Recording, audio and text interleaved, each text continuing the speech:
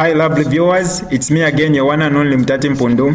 Welcome to my YouTube channel. If this is your first time on my channel, kindly subscribe to my YouTube channel by hitting the red subscribe button down below and turn the bell icon to join the notification squad. Don't forget to like, share and leave a comment.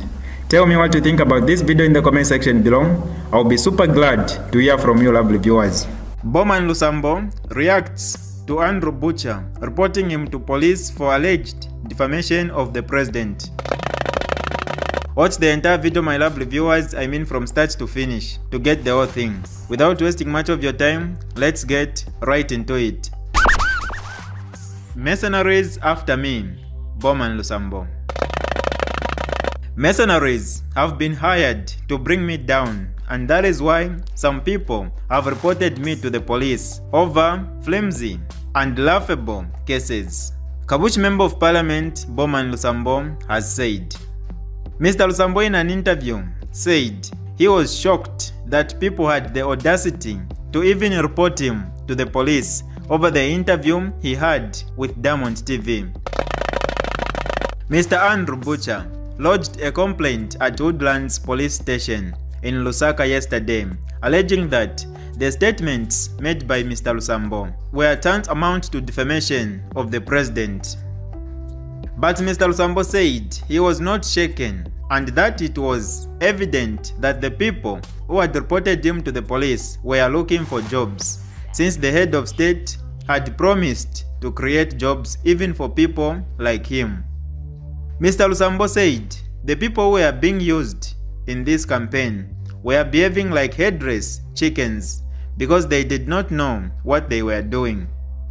I can assure you that I am not shaken by this, and the only time I was troubled in life was when I lost my mother and father. Not these trivial matters, he said.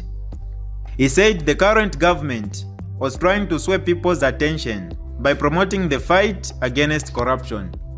Mr. Lusambo said that people were not interested but wanted to know about the IMF deal and its impact.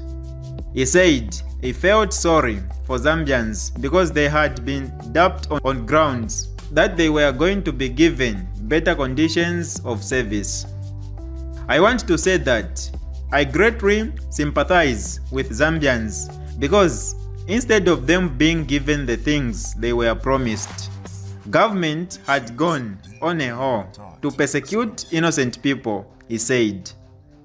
Mr. Lusambo also said that the investigative wings were wasting their time with their raids because he was squeaky clean, with no traces of corruption. He said he had served as provincial minister in Lusaka and Copper Belt, and never at one time had he misappropriated government resources.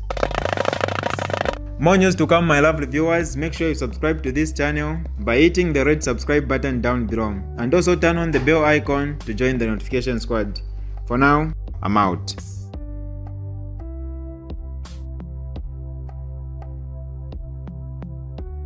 Alright, that's all for you today lovely viewers. If you did enjoy the video, please don't forget to leave a comment in the comment section below.